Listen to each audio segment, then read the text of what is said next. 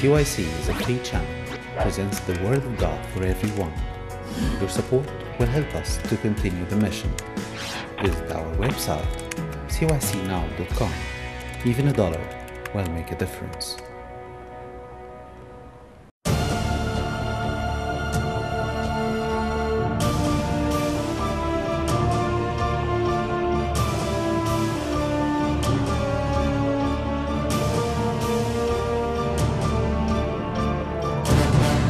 Now we'll begin with the bulk of our discussion. What does the word science mean? Now we talked about the academic part of science. I'd like to bring it into the practical, apologetic, and spiritual.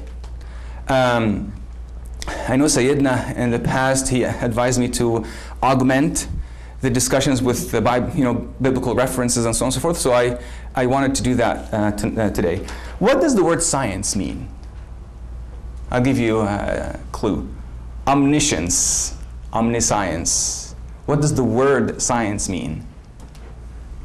Knowledge. Right? Knowledge. Science. In Latin, scientia means knowledge. The word science means knowledge. Okay, that's what the word means. You can look it up. So science means knowledge, and I want to talk to you about knowledge. Now I want to talk to you, and I want to also caution you about the concept of knowledge.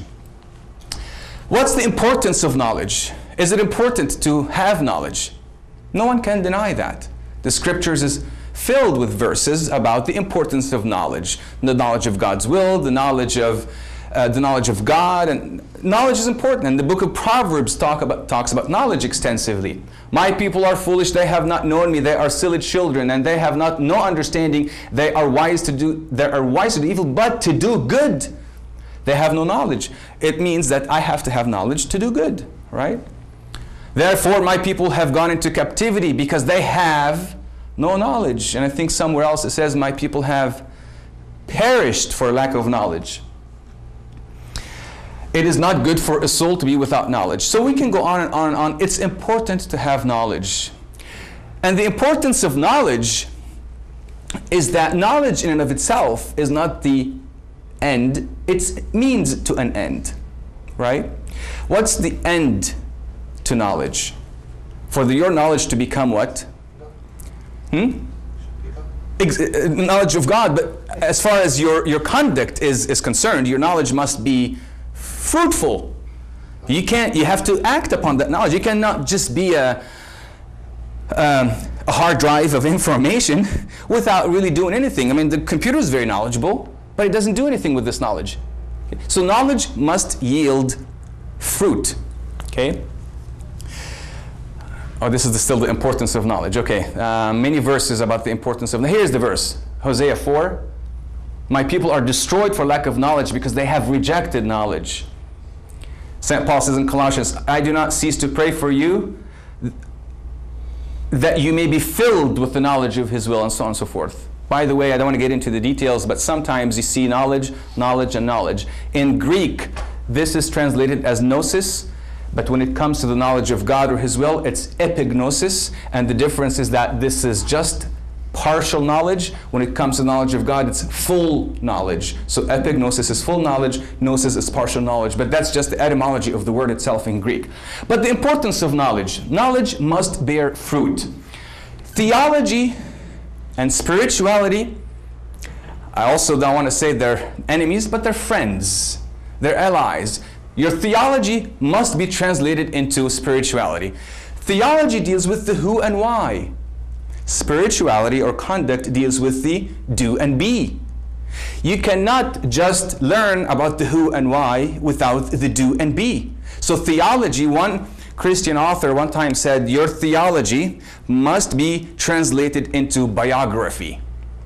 You see, your theology must be translated into biography. In other words, conduct and lifestyle, i.e., fruit. Okay? No separation between the mind that knows God and the heart that loves Him. There's no separation. Okay? And the church fathers were both theologians, filled with knowledge, and also saints. There's no separation between the two. And I'll get to my point in a second. And I'll tell you one more thing about St. Paul's style of preaching, and it's very, very interesting. This is his method of preaching the faith. He begins most of his epistles with what? Doctrine, theology, and at the end, the conduct, the practicality. It is so vivid. Listen to this. Romans, 11 chapters about doctrine, the doctrine of baptism, sanctification, redemption, salvation, and all that. And then chapter 12, therefore, offer your bodies as a living sacrifice. So chapter 12 begins with therefore. In Ephesians, 3 chapters about doctrine and dogma. Chapter 4:1, therefore, walk worthy according to the calling that you were called. Galatians, first 4 chapters, doctrine. Then chapter 5, verse 1, therefore. And he talks about freedom in Christ and liberty in Christ. Philippians, same thing, first chapter, addresses theology. Second chapter, therefore, and so on and so forth. Colossians, therefore. It's almost as if St. Paul has this template in his mind. I'll give you the doctrine, but doctrine and knowledge is useless unless I give you I call it the therefore of St. Paul. Notice how many therefores he has in his epistles. You'll be amazed how he explains. This is called a priori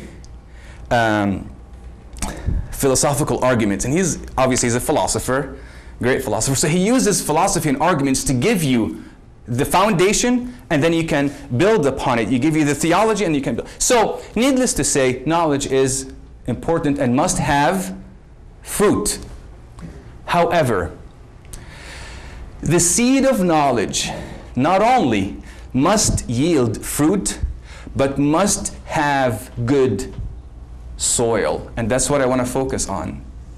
Good soil. So not only the after the fact, but before the fact. So knowledge is kind of sheltered between the after and the before. What do I mean by having good soil? Are there any prerequisites to knowledge? For it to bear fruit, you have to have soil. Let me give you some verses. Oops. The fear of the Lord is the beginning of knowledge. Wait a minute. So do I have to have a prerequisite for knowledge? Yes, I do. The fear of the Lord. That's my soil. Remember the parable of the sower? He went to what's the difference? The different soils. You have to have that soil before you throw in the seed of knowledge. And I will loop that back to science and Christianity, or knowledge and Christianity. But bear with me for the moment. Listen to this, Proverbs 12:1. Whoever loves instructions loves knowledge. What does that imply? What does that mean? Whoever is what? Meaning? He's reading. Waiting, yeah, and as a virtue, what virtue is this? Willing to learn. Willing to learn is what virtue? Humility. Humility. So that is the soil that one must have before he builds upon it knowledge. Go back to the scientists that used science and discovered that God exists through their use of science. They had the right soil. And those scientists that used science against God had different type of soil. Different type of soil. Neither did they did not love instructions, neither did they have the fear of the Lord. Now listen to what St. Peter says in 2 Peter 1:5. Add to your faith, what? Virtue. And to virtue, knowledge. What's added to what? Do you get that? Knowledge is actually added to virtue. What's the prerequisite to knowledge? Virtue. And then with knowledge, you'll become more virtuous. But you have to have virtue before you add knowledge, and with knowledge you become more virtuous, and you have that circle. But there is a prerequisite to having knowledge. The reason why I'm saying this to you, my friends, is that we now live in the age of knowledge. You have questions. I think one of the news stations in California, I don't know if it's here too, their slogan is, you have questions, we have answers. Channel 5, you have questions, we have answers. Any of you have questions? We have Google. There is no shortage of knowledge, is there? As a matter of fact, one of the problems of this outburst of technology is that affects parenting. Children nowadays have lost not the dignity of their parents, but the ability to go to their parents and ask for information. Because why would I go to mom and dad and ask for information when I can just look it up? You see? I have knowledge accessible to me, but knowledge without virtue and wisdom is very, very dangerous, and that's why it's a caution. Sometimes we may claim to be, I read a book about this and this, I became an expert in this. I'm a scientist, I can do. Humble yourself, till your soil, so that knowledge, the seed of knowledge, when it falls on this virtuous soil, it will eventually yield what? Fruit. Okay. Knowledge without the soil of humility is this. Isaiah 47:10. Your wisdom, listen to this, your wisdom and your knowledge have warped you, and you have said in your heart, I am, and there's no one else besides me. That's knowledge, not according to humility. Have warped you. In other words, your knowledge actually became your enemy, because you said, I am he, because you don't have any humility. St. Paul said a very interesting verse about knowledge. He says, knowledge does what? Puffs up. There you go. What kind of, you just said that knowledge is good. Yeah, but there's knowledge with what? Good soil that the seed had fallen on, that gives you fruit and that you need to do and work on and all that, but their knowledge without the good soil of humility and love will puff up. 1 Corinthians 8:1-3. Now considering these things offered to idols, we know that we have knowledge. We all have knowledge. Knowledge puffs up, but love edifies, and so on. So my friends, look at this plant. If you need to have a plant that eventually will yield fruit, the fruit of knowledge, this is knowledge. If you want to have the fruit of knowledge, if you want to have the spirituality as a result of your theology, or if you want to turn your theology into spirituality, you must till your soil. You must prepare the soil of your heart and the soil of your mind to receive this knowledge. Indispensable to bearing fruit. Isaac Newton, we all know him. He said, in science, this is very profound. I love what he said here. In science, we resemble children collecting a few pebbles at the beach of knowledge, while the ocean of the unknown unfolds itself in front of us. We think we have attained. The Dawkins of the world, the Hitchens of the world, the Harrises of the world, all the atheists of the world, they think Wuslu, they've attained all that could be attained. Yet Isaac Newton himself said that we're children collecting a few pebbles at the beach of knowledge, while the ocean of the unknown is unfolding before us. This is the knowledge that we shouldn't have.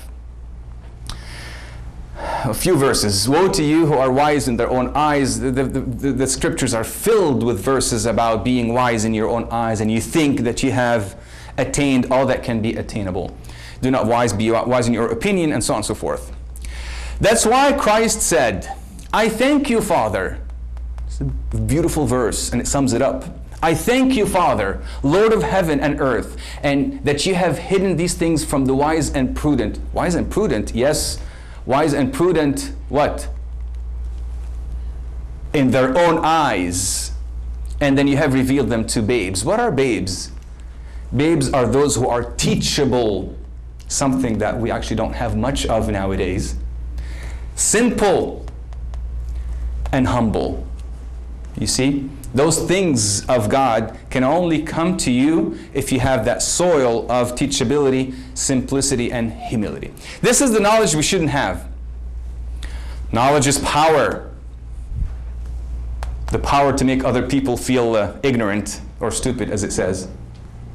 This is the knowledge we shouldn't have, but this is the knowledge that our culture and society thrives on. Correct me if I'm wrong.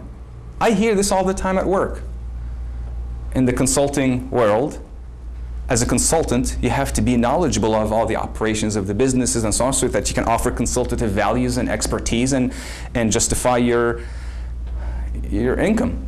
right? So we always say this, knowledge is power, because as a consultant, you need to have knowledge so that you can let your clients know they don't know anything about anything, make them feel inferior to you. That's what our society thrives on. Am I mistaken? Right? But here's the problem, or here's the issue, not the problem. Knowledge is power, not power over other people, but knowledge with good soil is actually power over and control over yourself, not over other people. That's why St. Peter says that in the verse, add to virtue knowledge. And when you have knowledge, you will have what? Self-control. That's the knowledge we should seek. The knowledge that will give me self-control, not the knowledge that will give me control over others. That's the knowledge of the world, or the wisdom of the world, as St. James says, and the wisdom, the heavenly wisdom, that gives me self-control, not control over others. Now I want to pause and talk to you about questioning the questioner. Having said that, we always have to look at the intent of the questioner before we can be quick on answering the question. Okay. I'll give you two examples. Who's this? Anyone can tell me who this is? Huh? Nicodemus. And who are these? Pharisees. They asked Christ, both of these folks, or Nicodemus came and asked Christ, although he came at night, yes, maybe the method wasn't very, but he did come and ask Christ some questions. You read this in John chapter 3. And then Christ told him you have to be born again and all that, and then Nicodemus asked the question, how can this be? And thank God he asked this question, because part of the answer of Christ was the famous verse, John 3:16, for God so loved the world. So I'm glad the question was asked so that we can get the benefit of this wonderful verse. But he asked the question, what was the intent of his question? It was good. He really wanted to know. So what did Christ do? He answered the question with content, with information, with knowledge. There was a good soil in Nicodemus's heart, right? Now, let's look at the other scenario. The Pharisees asked Christ many questions. For example, Jesus, can you please tell me by what authority are you doing these things? Christ could have said, well, by my authority, by the authority of him who sent me. He could have answered the question, but he didn't answer the question. He actually, do you know what he said in return? He asked them a question. What was the question he asked? Very good. Well, let me ask you, the baptism of John, was it from heaven or was it from... And then he asked them, and then they reasoned within themselves, oh, wait a minute, if we say it's from heaven, oh, he's going to say, why didn't you believe in it? And if we say it's from earth, John the Baptist was highly regarded, people will get upset at us. So they said, we don't know. What did he say? Well, I'm not going to tell you. He's not playing childish with them. But what is the message Christ is sending? When he answered Nicodemus' question, yet he didn't answer the question. It was a question, both questions. What's the problem? What's the difference? The intention. That's why, my friends, always remember this. Intent is prior to content. Intent is prior to content. There is a beautiful saying of George MacDonald. Beautiful saying. He says, to give truth to him who loves it not is but to give him multiplied reasons for misinterpretations.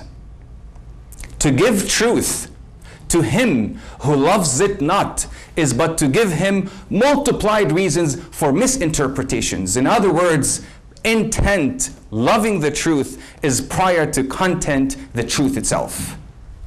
Do you understand? Does that make sense? Yeah. Okay. There's another situation with Pilate and Christ that speaks to this, to the intent prior to content. Pilate therefore asked him, are you a king then? Jesus answered, yes, you say rightly that I am a king. For this cause I was born, and for this cause I have come into the world. Now listen to this, that I should bear witness to what? To the truth. Here is the most important statement in this passage. Everyone who is of the truth hears my voice. You know what that means? You can also translate this by saying everyone who is on the side of truth hears my voice. Or everyone who's committed to truth hears my voice. In other words, it's not the problem with my voice. It's the problem with whether you are loving and committed to the truth or not. If you have the intent to know the truth, you will get the content of my voice. Do you see how it works? Intent is prior to content, and that's a very important lesson for all of us in this day and age of knowledge and technology and knowing and knowing and knowing. Get your soil ready so that your knowledge can bear fruit. Oh, actually, here it is. George MacDonald. To give truth to him who loves it not is but to give him multiplied reasons for misinterpretations.